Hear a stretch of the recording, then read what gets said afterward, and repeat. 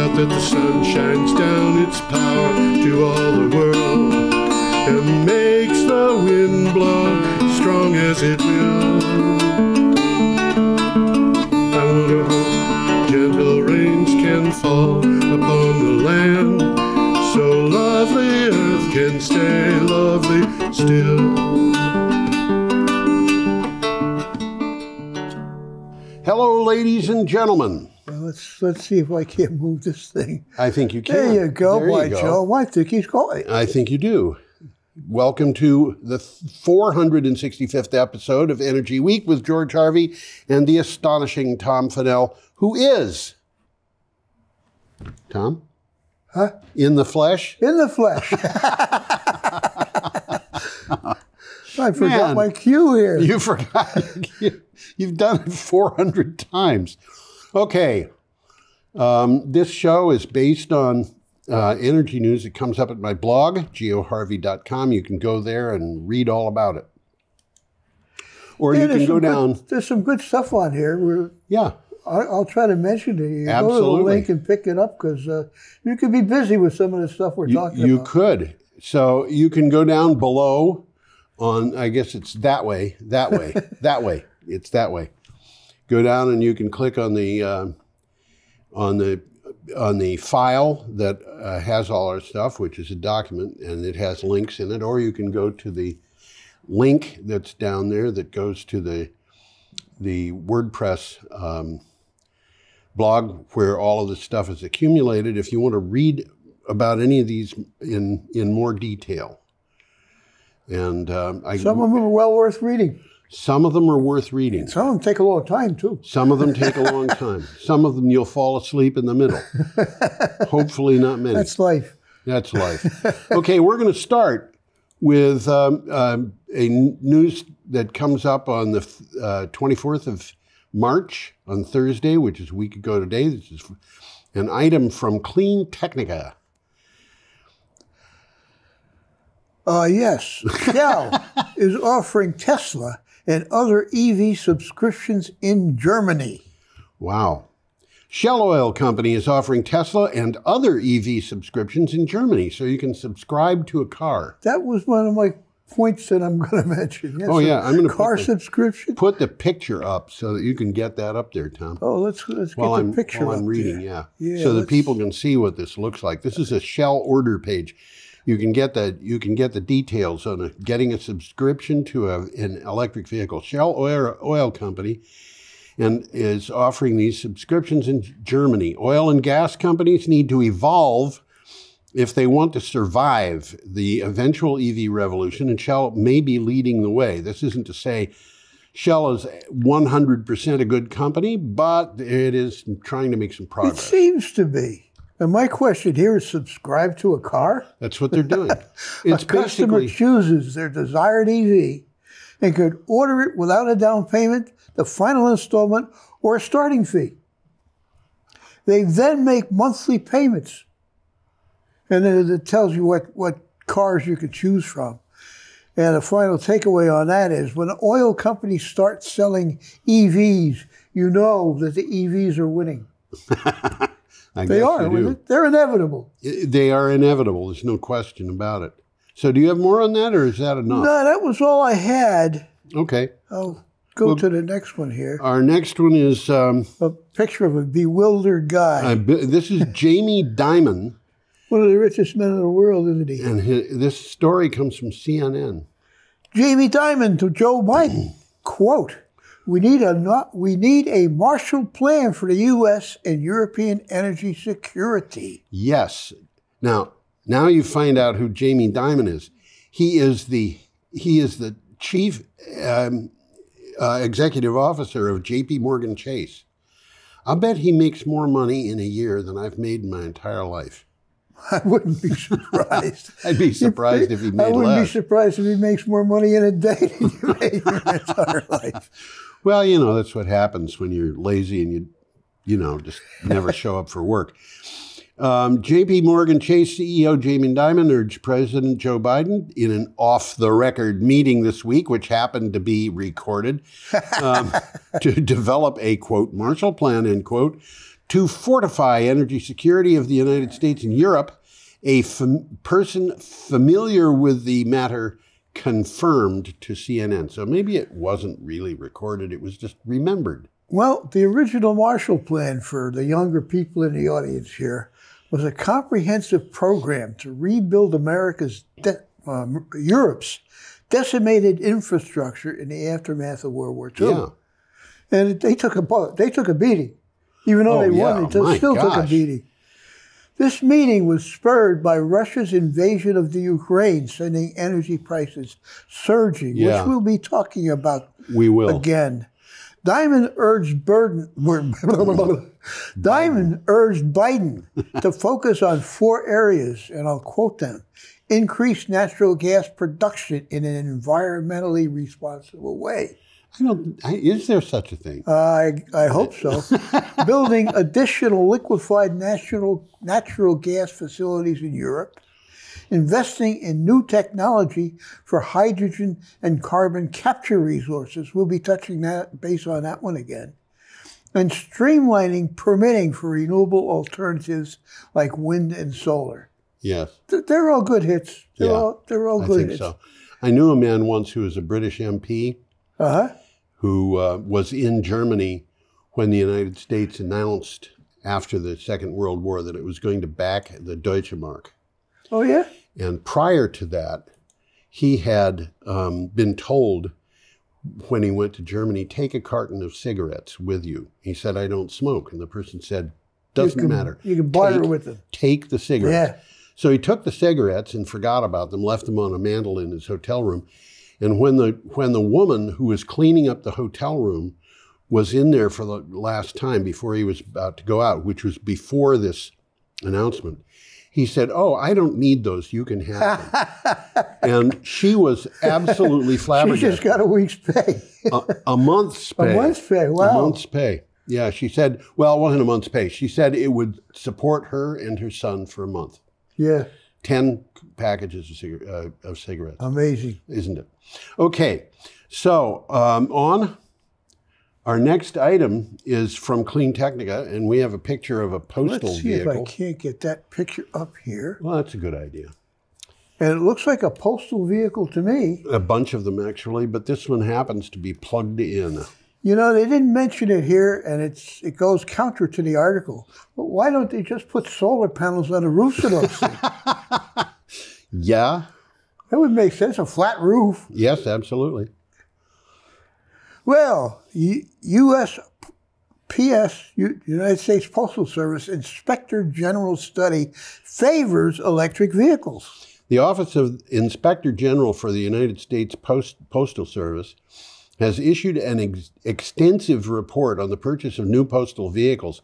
It states nearly 99% of all postal delivery routes in the United States could be served reliably by battery EVs that would cost less to buy, less to fuel, less to maintain. Bing, bing, bing. And they don't do it. This postal guy, I think his name is DeJoy, had said that he wanted to order 90% of the new vehicles to be powered by gasoline. That's what the article says, 90% gasoline. And now it looks like somebody is figuring out a way to get around his signature and get because it's the same company supplying them one way or the other. And so they're going to be supplying both the electric and the gasoline versions. And well, that's crazy. I mean, it's crazy. Well, somebody has figured out a way that they can get more than 10% of them to be electric, and apparently the great majority of them is going to be. Congressman Connolly of Virginia is probably who you're talking about. Yeah. Has introduced the, quote, Green Postal Service Fleet Act. A bill that would block the Postmaster General's contract by requiring at least 75% of the new U.S. Postal Service vehicles be electric. That's or probably otherwise what I'm emissions-free. Yeah. And this is interesting enough. This bill is being held up by Joe Manchin. Okay. What else does he do besides hold things up? He makes a lot of money on fossil fuels. Yes, he does. Yes, he does. That's America, this is a quote, this comes from the article. America has the best government money can buy. Thank you very much. This catastrophe of a contract proves it.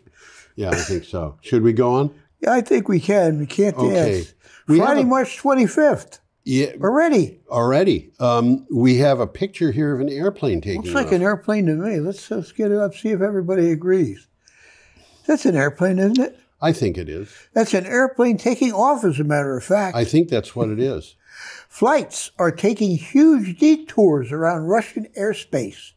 Here's what that means for the climate crisis. This is from CNN. In response to sanctions for its invasion of Ukraine, Russia closed its airspace to airlines from dozens of countries, about 400 flights a month. But it's a no-win situation, isn't it? Well, let me Let's let you finish what you're saying. We'll talk. About 400 flights a month are being forced to take a wider berth, each using significantly greater amounts of fuel.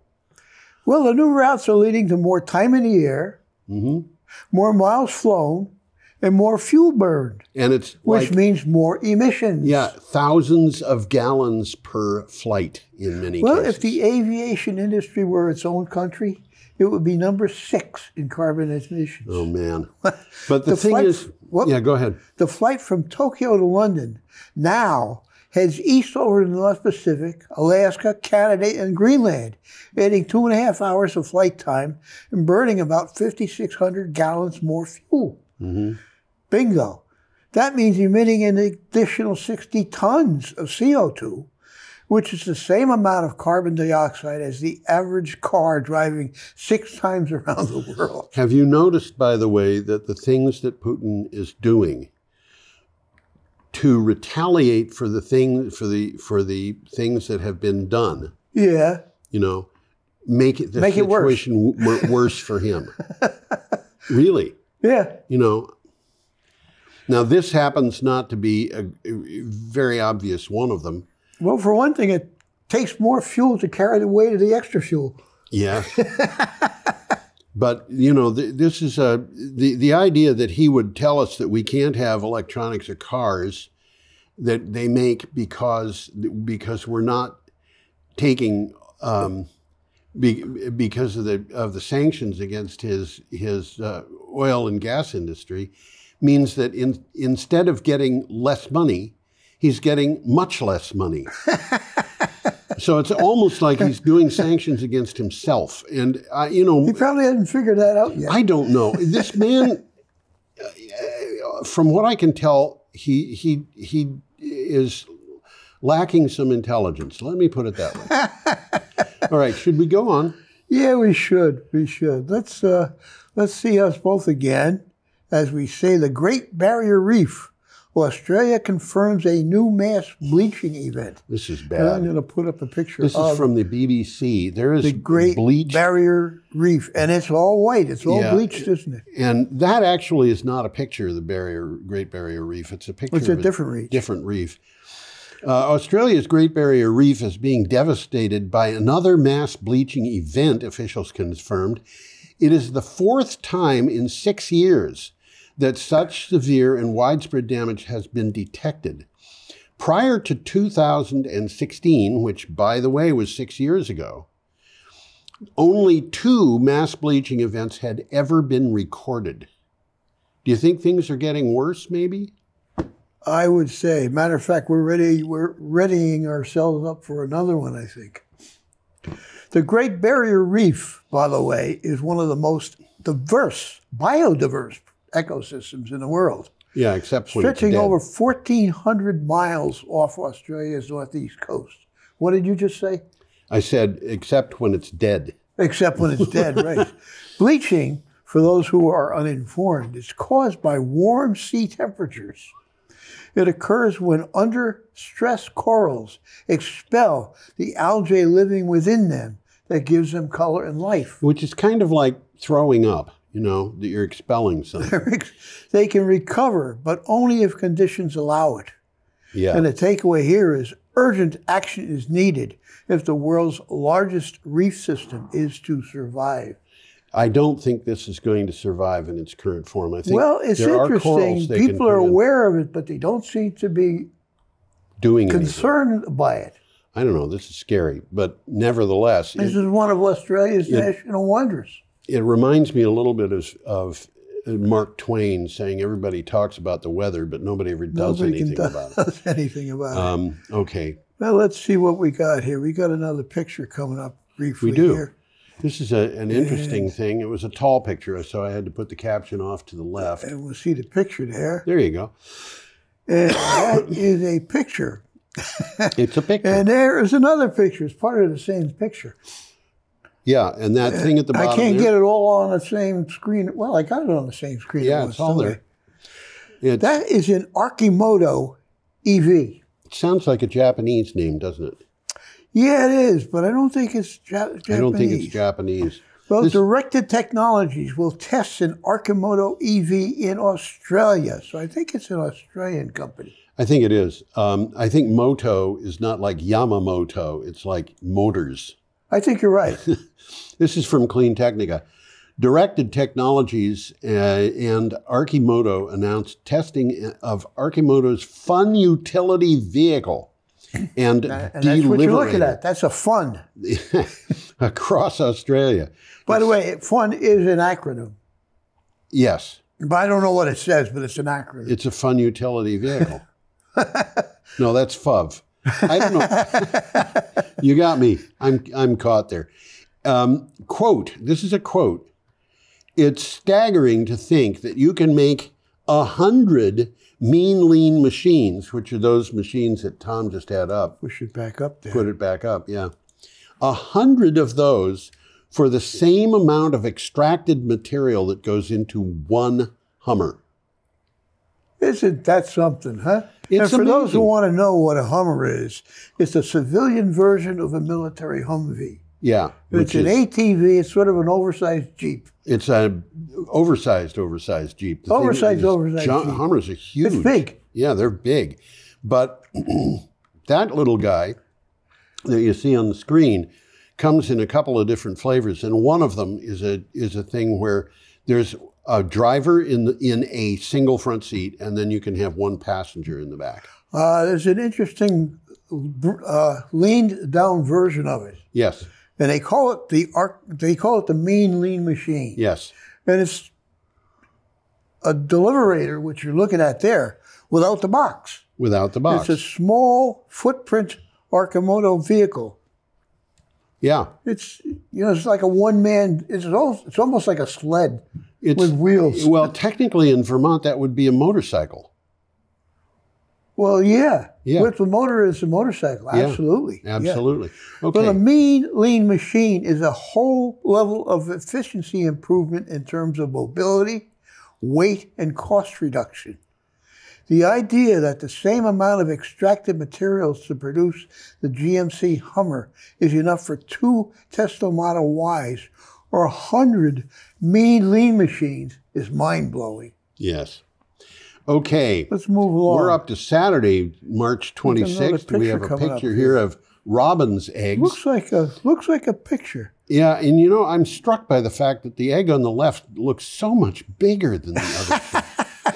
But it does, doesn't it? It sure does. I think it's a matter of perspective. Really. No, I think that really actually is bigger. Yeah, Yeah, eggs are not all the same size. This is from CNN. There was a woman in Brattleboro whose name was Robin Zegg. Robin's egg. I think she gave herself that name.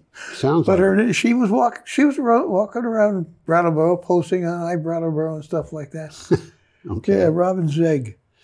Okay. Well, CNN. Birds are laying eggs earlier, a study shows. Scientists blame the climate crisis. Yeah, using collections of egg samples from modern and Victorian eras, researchers found that several bird species in the Chicago area nest and lay eggs almost a full month earlier now than they did a century ago. Their study appeared in the Journal of Animal Ecology. Well, scientists look at rising temperatures to explain this shift in behavior. Yes. However, the insects that young birds feed upon are not keeping up. Most of the birds in the data eat insects, and those insects eat plants. So the whole ecosystem is interconnected. Yes. So they're getting out, they're getting hatched, but they got nothing to eat because the insects aren't there yet. Yeah, and that's, the birds act according to the temperature, and the some of the insects act according to temperature, but some don't. Some things in nature organize themselves depending upon the angle of the sun. Well, they're surviving, but things are going to change. Yeah. Insects that young birds feed on are not keeping up. That's what I said. Mm-hmm. These stresses haven't necessarily doomed anything to extinction, but they're definitely changing the conditions that all these organisms are dealing with. Yeah, they're making it harder for the That birds may have really important ramifications. Right. Okay. And anything like that has potentially big implications for us as well. Our next item is from CNN, and I have a picture here. I bet I can find that picture. I'll bet you could. I bet I can, but this I can't. Picture is... I got it wrong. You see where your cursor is? There. You just drew it across the picture. Oh, there it is. There it is. Okay, that is a picture of San Juan. Puerto Rico. In Puerto Rico, and that is a battlement of some kind that's on. And this is from Clean Technica. 100% renewable energy in Puerto Rico. How to get there? Yeah, an analysis led by National Renewable Energy Laboratory, that's what NREL. Yeah, we call that NREL, is underway to supply Puerto Rico with options for achieving a renewable, reliable, and equitable electric power system. The goal is to de-risk Puerto Rico's investments in modern, intelligent, and affordable grid infrastructure. Those words are just too big to pronounce. Go ahead. Well, the Department of Energy in Puerto Rico signed an MOU. Do you know what an MOU is? I do. I actually do. It's a memorandum of understanding. It means we want to remember that we understand. So when we forget later on, we've got a piece of paper to look at. Well, anyhow, this memo outlines accelerated work to strengthen Puerto Rico's energy resilience and enhance initiatives for clean energy. Can't argue with that. They have been working with this since that hurricane. I forget which one. Have. Was it Maria that hit Puerto Rico? Yep. And it was horrible. It was absolutely horrible. Well, it was all disjointed. They didn't know what they were doing. Yeah, I was talking to somebody who was in Puerto Rico at the time, and they said the winds at the house they were in started to scream like some evil monster. Wow. And it just went on for something like 36 hours. And, you know, people were scared.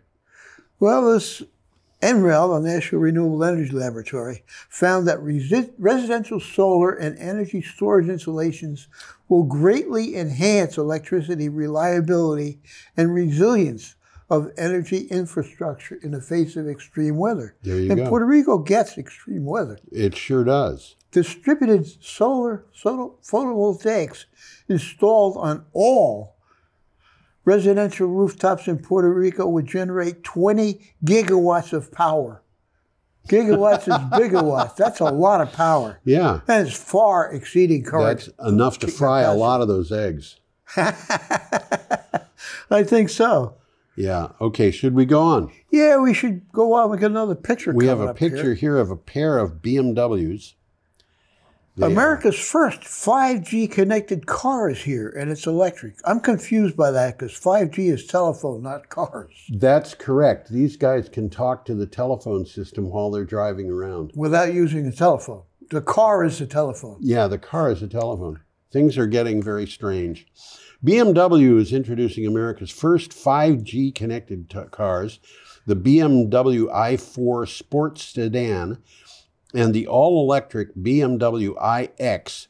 The pair will be powered by T-Mobile's Magenta Drive for BMW service plan as part of an agreement with T-Mobile to bring unlimited calling and 5G data to select BMWs. Now this explains my confusion. Cars are transitioning from just a mode of transportation to an extension of home and work. Now, they've always been that. Well, they're more than that, more likely it. People on the go are depending upon premium connectivity more than ever to power personalized in-car experiences and entertainment, hence the 5G. Yes. To that end, Magenta Drive offers drivers unlimited data that turns their car into a mobile Wi-Fi hotspot.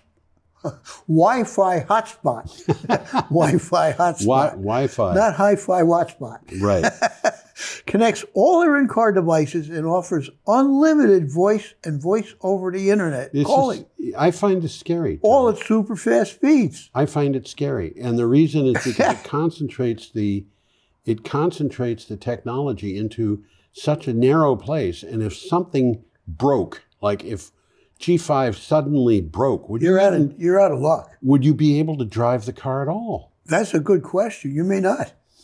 You know, they claim that customers will have access to 5G coverage across 96% of America's interstate highways and will offer service to BMW iX and i4 buyers for approximately $20 a month. Well, this tells us something because this is ongoing.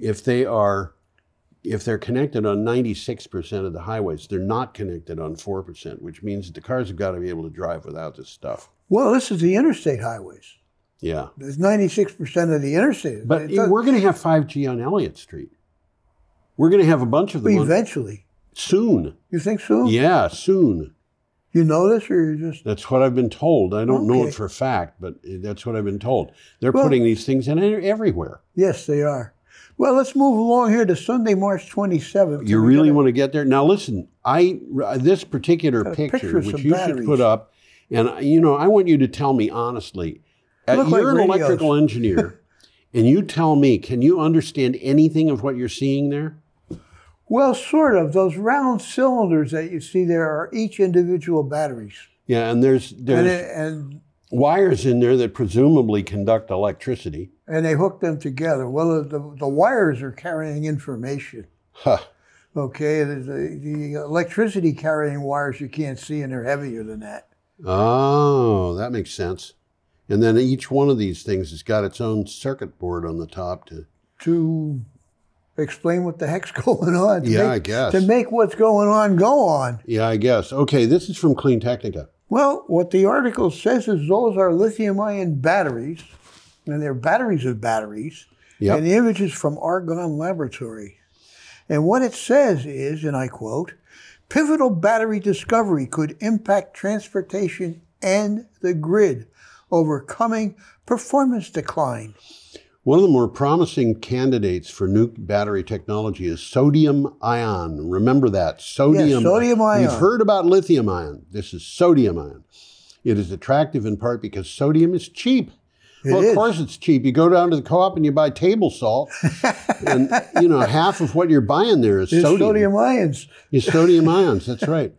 It is attractive because it's cheap, but battery performance declines rapidly. Well, there is a problem. We've talked about it on the show. Yeah. There is a problem. These things don't last. Don't last. Yeah. That's the best way to describe it. Researchers have found the cause of the problem and a possible solution. Well, that's a possible solution. Possible solution.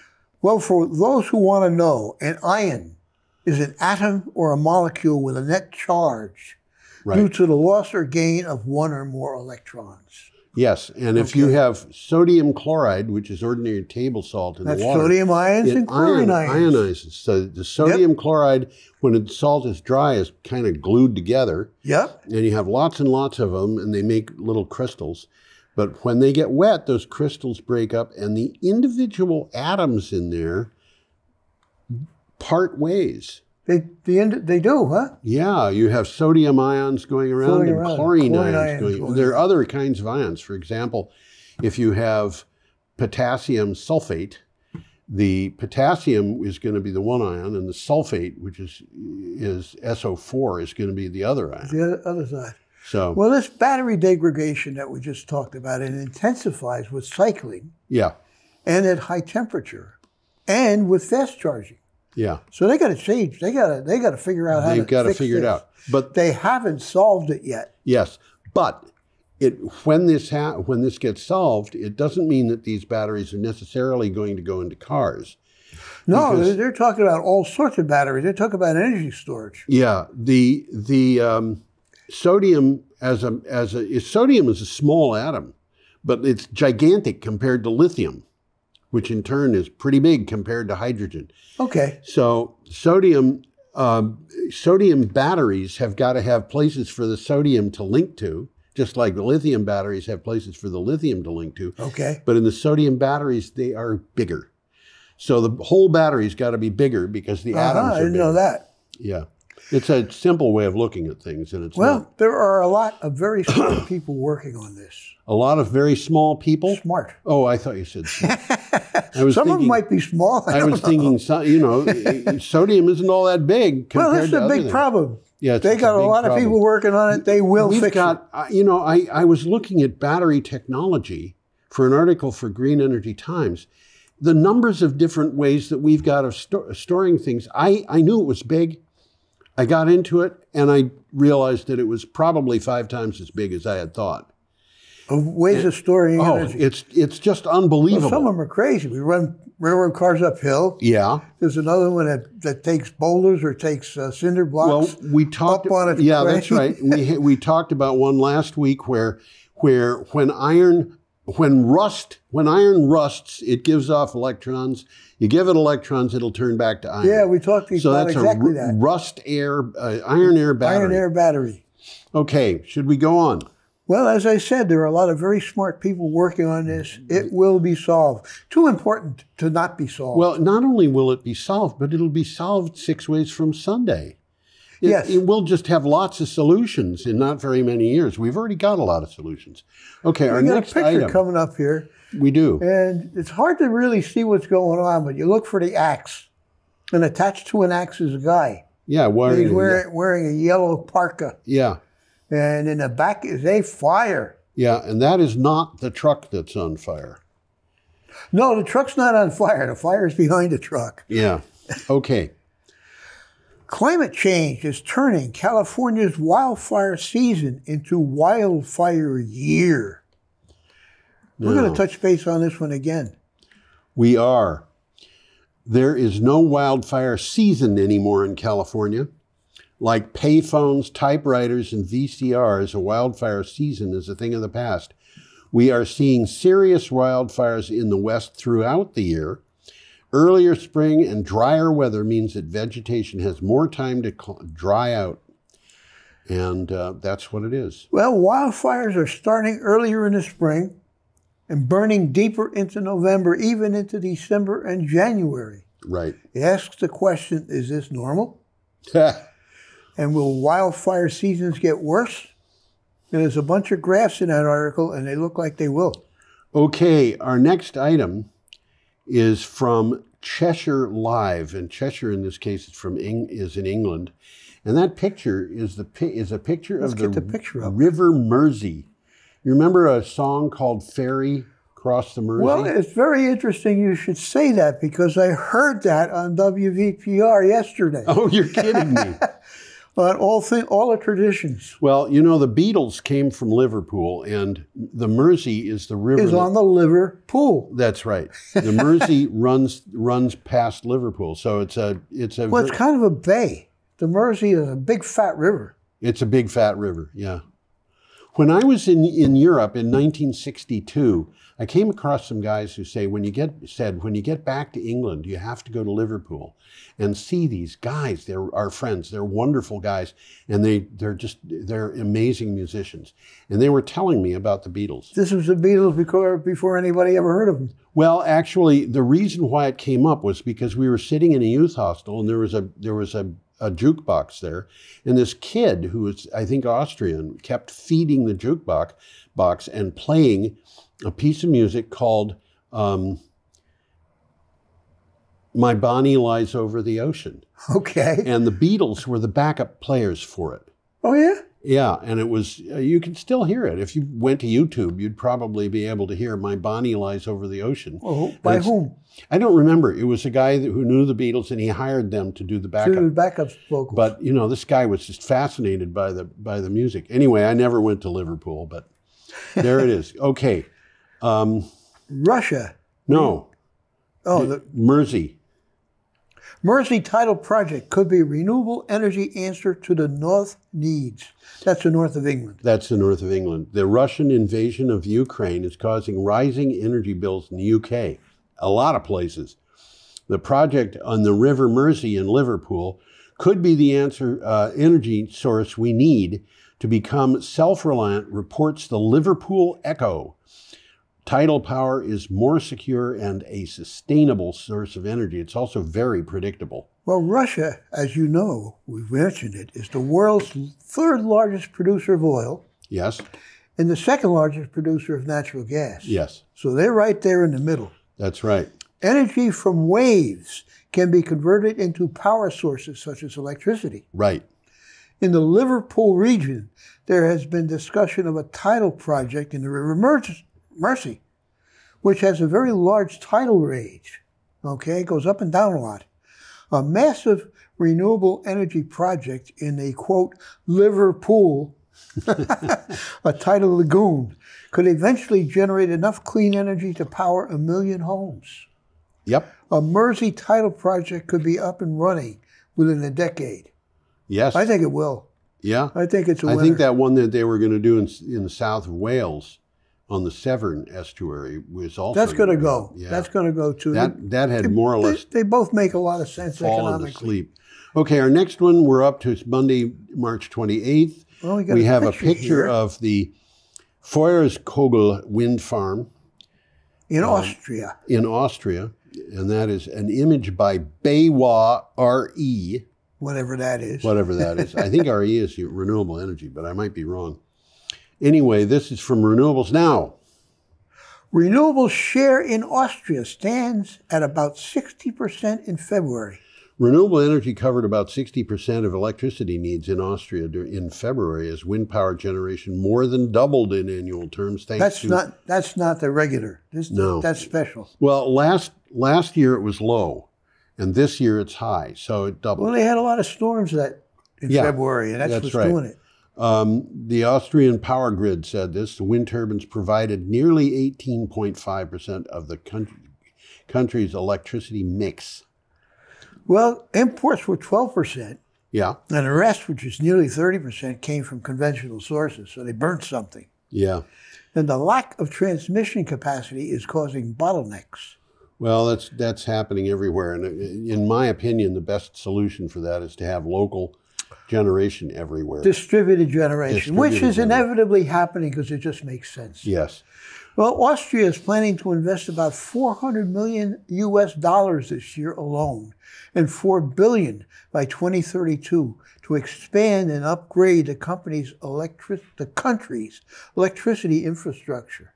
Yes. So they're getting on top of things. Okay, we have an item from Republic World. We got a picture here. We have a picture which is said to be deer near Chernobyl, but I don't know that that's really correct. Well, it's certainly deer. That's a magnificent buck there, isn't it? Sure look at those antlers, huh? Yeah, look at those antlers. And little Bambi in the middle. Little Bambi and Mama. Okay. Well, yeah, you can see in the background there's a structure in the back. Is there? Oh, yeah, I guess there is. Yeah. I hadn't Looks seen like that. chimneys. They're a little bit too regular to be trees. Yeah. So let's see what it says. Forest fires spread to 10,000 hectares around Chernobyl nuclear plant. That's about 6 miles square. More than 10,000 hectares of forest are ablaze in the Chernobyl exclusion zone, posing a dangerous risk of nuclear wildfires. That means that things that are radioactive catch fire and the radioactive materials go up in smoke. Not healthy. Not healthy. A Ukrainian official warned, according to the Interfax agency, the fires could cause increased levels of radioactive air pollution in nearby countries. And by the way, there's a forest there called the Red Forest, which is a forest that is closed. Nobody should go in there because it's radioactive. And the Russian army went through that with its tanks and just kicked up dust like mad. Oh, boy. And the people in the tanks and the people, infantry they all got with irradiated. They had no protection. Yeah. So they were breathing radioactive dust. Wow. Well, for those who don't remember it, Chernobyl is the site of the world's worst nuclear meltdown back in 1986. Actually, I don't think it was. I think that the Fukushima was worse. But that's neither here nor there. Yeah. Chernobyl did more damage to more territory than Fukushima, for sure. Intense fires started within the last 2 weeks. Man. At least 31 areas near the power plant are now on fire. Yeah. And by the way, I don't know that 10,000 acres is correct. Was it 10,000 acres or 10,000 hectares? It says 10,000 hectares. Hectares, which is 24,000 acres or something like that. It's, but as I said, it's 6 miles by 6 miles. I tried to verify that, and I found very different figures in different places. Well, invading Russian troops attacked the nuclear facility on the very first day of launching a military operation. That's what you just said. They took control of the defunct power plant and disconnected its power grid from the world. Yeah. The power grid shutoff halted the cooling of nuclear material stored at the plant. Again, what is going on in Vladimir Putin's mind? I don't think Putin knew what was going on. I don't think he would have made it go any differently if he did know what was going on, because I don't think he really cares about what's happening out in the field, just as long as it's as scary as possible. Well, as I said, the power shutoff halted the cooling of nuclear material stored at the plant. Okay, we should go ahead, Tom. You think we've got to go ahead? We have an item from Mirage News, picture. and this is a cloud named Hector, and I want to point out there is a map. We're looking at the map now, aren't we? Yeah, we are. And I didn't use the maps that you sent me. And Tom wanted to see a map, and I didn't use them because I didn't know where they came from. And I do know where this came from. But let's look at Hector, if you don't mind, for a little bit. We got Hector. We got Hector. Looks like a squirrel, doesn't he? A little bit. But the reason this cloud is called Hector is because somebody had to name it, because it's there every day. It's the same plant? Same cloud? It's just there every day.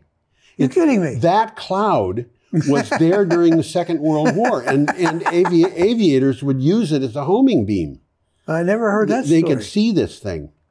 And this cloud named Hector. And this particular cloud, Darwin, is roughly the area where this submarine cable is going out to sea. Exactly. Okay. Let's take a quick look at the submarine cable. Whoops.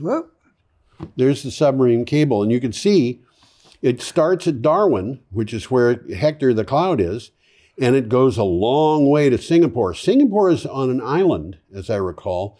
Very tip of an island. Yep, very tip of an island, but it is that thing that is up and to the left of it is part of Malaysia.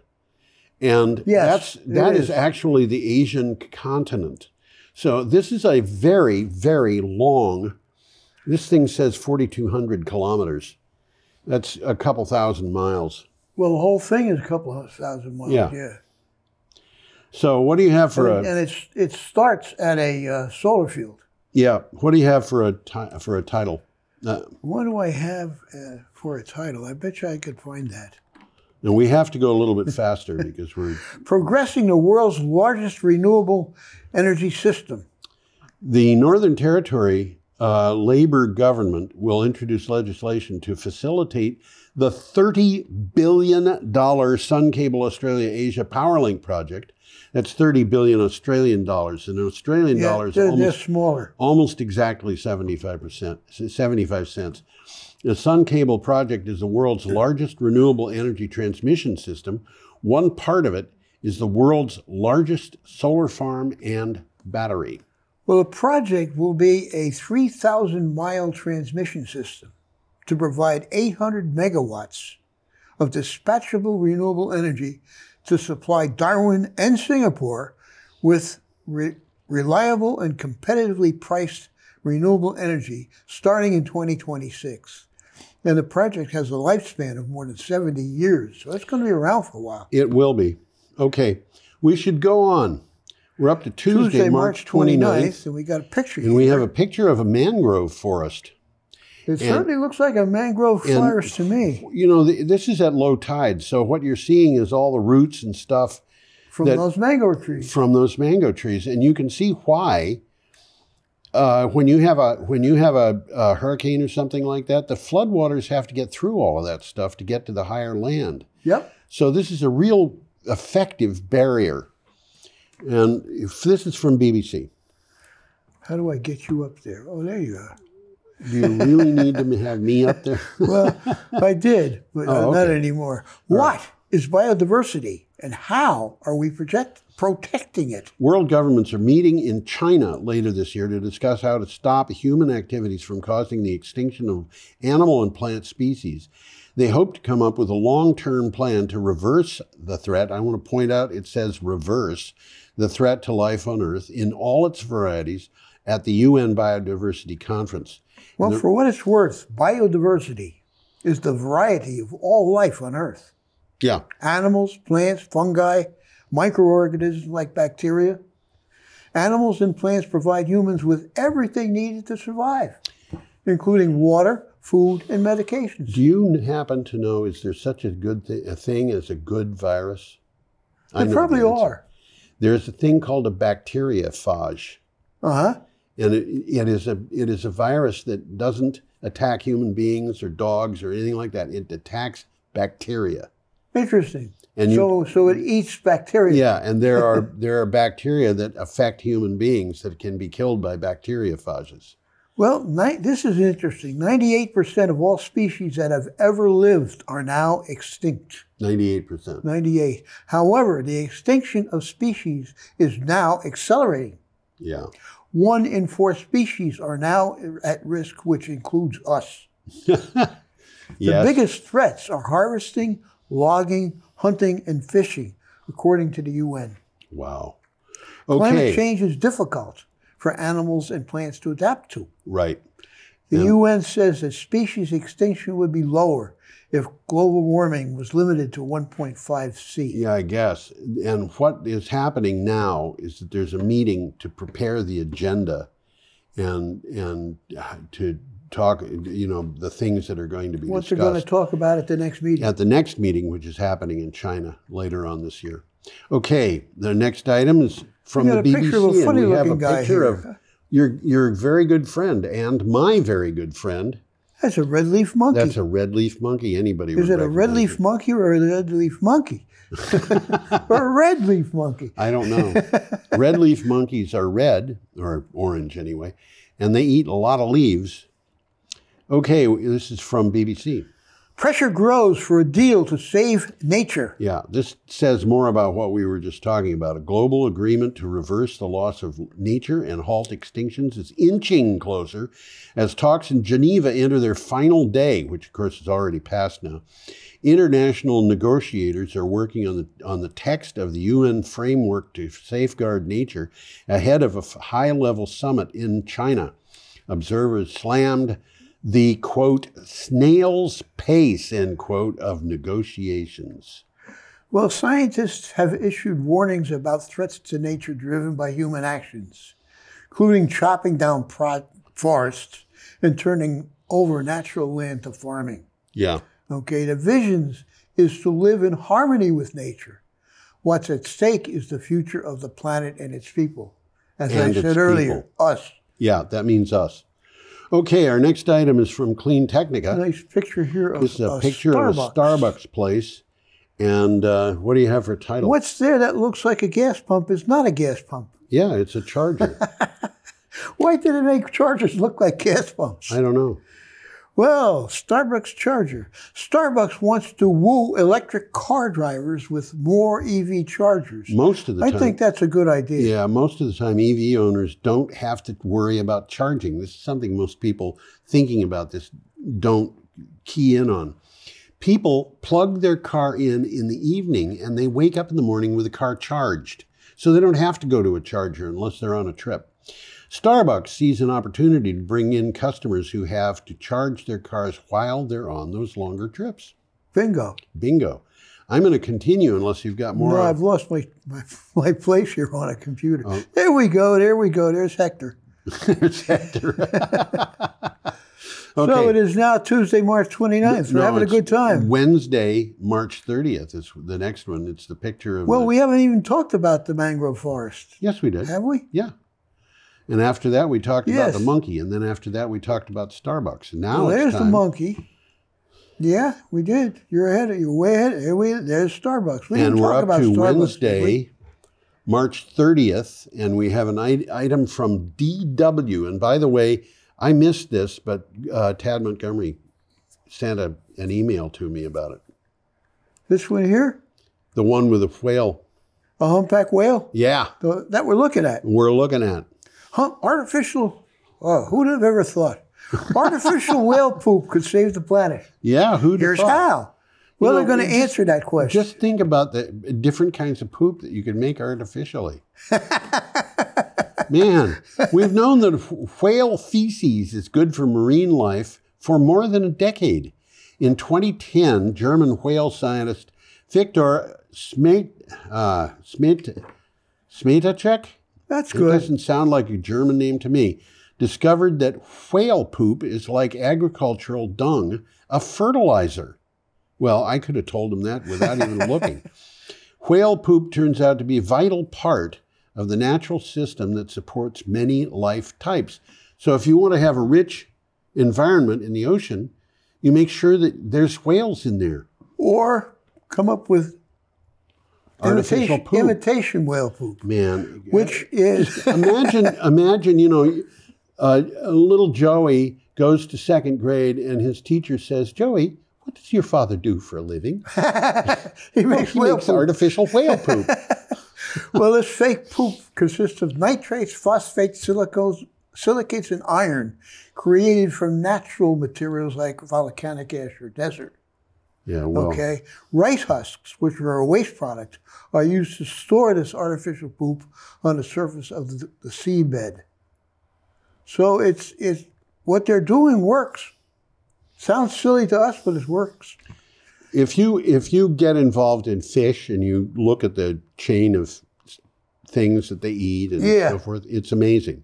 Oh yeah, Because you have fish up at the surface and they poop, and some fish down a little bit lower will eat that, poop, and then he'll poop, and then some fish that's farther. Really, that's how it works. let's move along. Let's get away from look that. at an Okay. airplane here. We have an airplane here, and this article is about It's a the drought. firefighting airplane. It is.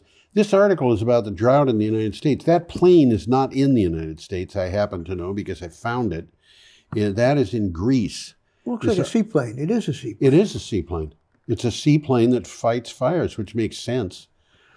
And this Well, is there's a from link CNN. to an extraordinary Antarctic heat wave, which is 70 degrees above normal. This time of year, well, the summertime, this time of year, it is summer down there.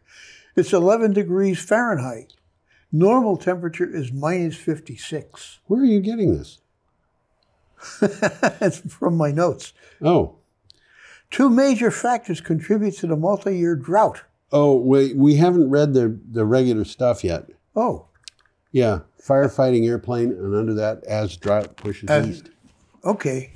As drought pushes east, more intense wildfires are sparking in new areas. This year is already a dreadful year for wildfires. It's definitely dreadful. More than 14,781 separate wildfires have scorched over 500,000 acres so far. You know, that's a number so big that if somebody says how many have there been, by the time you've pronounced it, there's probably been more. Absolutely. The largest number of fires year to date, the National Interagency Fire Center has recorded in a decade. And they are popping up farther east. And farther east in this Like case Colorado means and Texas. Colorado and Texas, Exactly. as opposed to California and places. Do you have more on that? Yeah, two major factors contributed. Lack of precipitation and increase in evaporative demand. Warmer temperatures increase the amount of water the atmosphere can absorb, Yes. which then dries out the landscape. Yes. So droughts that may have occurred only once every decade are now happening 70% more frequently, almost every year. Yeah. Okay, should we go on? We've got one more Well, there's item. one interesting point here. On December 30th of just last year, the Marshall Fire in both Denver and Boulder burned down more than 1,000 homes in a matter of hours. They're not screwing around. No, this is a serious problem. And it's going to get worse because that's the nature of this kind of problem. Yes, it will get Until worse. we can figure out a way to deal with it. Well, they're going to burn down all of the fuel. Yeah, and the thing is, what we have to do is we have to find a way to end the drought, which I think can be done. Well, I hadn't even thought about that. I had, actually. I sent a message to a cousin who lives in California, and I said, you know, San Francisco is dumping 80 million gallons of wastewater every day into the ocean. It's treated enough that the ocean can take it. Why is it going into the ocean instead of being piped up the Sacramento River where they're growing things and used to grow things? Exactly. Yeah. I said even if all you did was, then they won't be taking water out of the river. Which, even if at times hasn't even reached Mexico.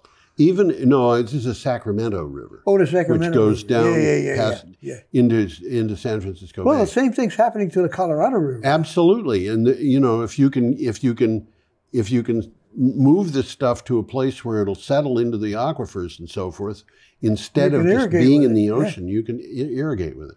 Okay, our last item. We got a picture. We have a picture of a natural gas flare. Looks like a flare from NASA, and if a viewer is looking at this and saying that's just being burned, what are they doing with that? Well, they're burning the natural gas to get rid of it. Yes, exactly. And I can tell you this: when I first flew into Saudi Arabia, I could look down on Saudi Arabia and see flares all over the place. Yeah. When I left, there was almost none left because they were capturing all of that. Yeah. Yeah. Okay. Which is encouraging. Yes, it is. This is from Clean Technica. Oil conglomerates made record profits in 2021. Huh? Yeah, right. Surging gas prices hurt working people just as 25 of the world's biggest fossil fuel companies reaped a total of $205 billion in profits. No, they didn't do that. No. In 2021, it is no coincidence that the big profits came after shareholders pressured fossil fuel corporations to restrict supply in order to drive prices higher. Well, despite repeated pledges to phase out inefficient fossil fuel subsidies, U.S. oil and gas production continues to be subsidized by billions of dollars each year. Yeah. And they don't need them. They haven't for a long. I don't think they've needed them for 90 years. At least that. So there's a link here, by the way. It's illegal in Texas to divest from fossil fuels. So if you own fossil fuel stock, it's illegal to sell it. That's what it says. I didn't follow up with the Listen, link. Tom, there was a law in Kansas. Yeah. This is my favorite law. There was, it may still be, a law in Kansas that said when two trains are stopped at a crossing, neither one is allowed to start moving until the other one does. It makes a lot of sense, doesn't it? Doesn't it? Yes. There's books been written about crazy laws. Yes, there have been. Well, I think we're finished. What we're going to suggest to people is that they have a singularly uplifting week. Is that what it says? Well, let me get it up there. So let's do that. Put that up, and then you can put the two of us up, and bingo. We can wave goodbye Have and a singularly uplifting week. We could do both at the same time. We could. If you double click on them, you might be able to get that one over the other image thing. You want to try that? Just double click. There you go. By golly. Okay. Tom knows how to do that. So we'll say goodbye. I did it, but I don't know how. You double click on it. Uh-oh. There you go. There you go. That's us. That's us. Okay. Adios, amigos. Come back next time. Nice to have you on board. Come back and see us now. You hear? Absolutely.